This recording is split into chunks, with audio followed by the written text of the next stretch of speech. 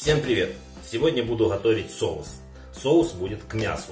Необычный соус к мясу. Для этого нам понадобится вишни. Вишни моем, перебираем и удаляем все косточки. Вишень без косточек нам понадобится 1 полная литровая банка. Здесь я уже удалил все косточки. Небольшое количество вишень без косточек перекладываем в блендер и измельчаем.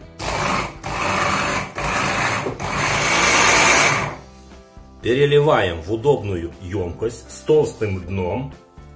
Добавляем 8 столовых ложек сахара. 2. 8. 1 столовую ложку соли. 1 чайная ложка перца черного молотого. 1 чайная ложка перца паприки красного. 2 небольших головки чеснока, давленного через пресс.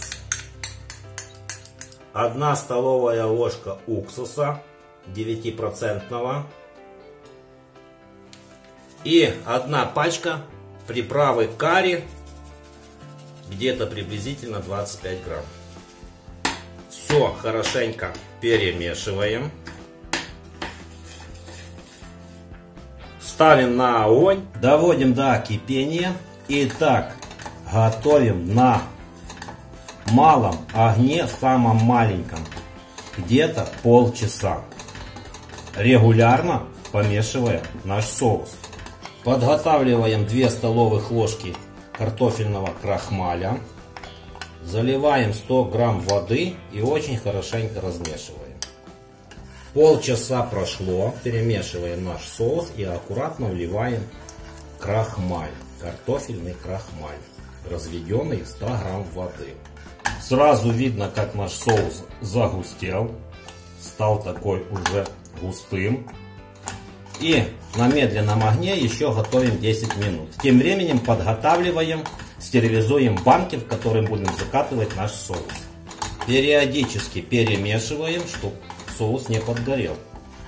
И очень аккуратно уже приготовленный соус разливаем в стерилизованные баночки. Вот и закончили мы приготовление нашего соуса из вишень. Получилось у нас та же самая литра и еще вот немножко. А это уже можно принимать с мясом в пищу. По этому рецепту получается очень необычный, очень вкусный соус к мясу. Также по этому рецепту можно готовить такой же соус, только из слив и алычи. А всем, кому понравилось, жмите на палец вверх. Не забудьте подписаться на мой канал. С вами, как всегда, был Мишаня. Всем приятных просмотров и до новых встреч. Пока-пока.